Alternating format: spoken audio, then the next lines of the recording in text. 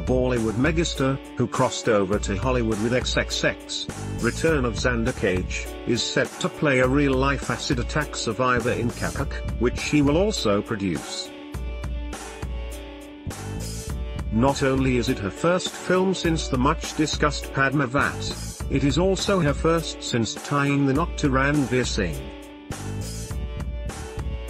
Just recently, she spoke out to slam the constant questions newly married women are asked about plans to get pregnant and start a family. Now, it's back to focusing on her work. According to Hindustan Times, the star is making sure she's as prepared as possible to play Lakshmi Agarwal on the big screen. Deepika first searched websites to learn how the acid attack survivors were affected, a source told the Indian publication. She is also looking up all available material on the internet about Lakshmi to thoroughly research her life. In fact, Lakshmi herself has been very supportive, even sharing material on her journey that is not available anywhere else or is not yet out in the public domain.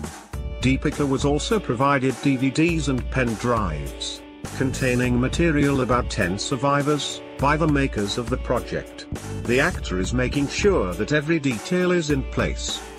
Padukone is also believed to be heading back to Hollywood for XXx 4, although the exact dates of that project remain unclear. When slamming pregnancy speculation, the 33-year-old said simply, "It will happen when it has to happen." She added, "Motherhood trumps being married. That's what I hear from people who have had children. Of course, it will happen at some point, but no, I think it is unfair to put women through that, to put a couple through that. I guess the day we stop asking the questions is when we will bring about change." Chhapaak does not currently have a release date.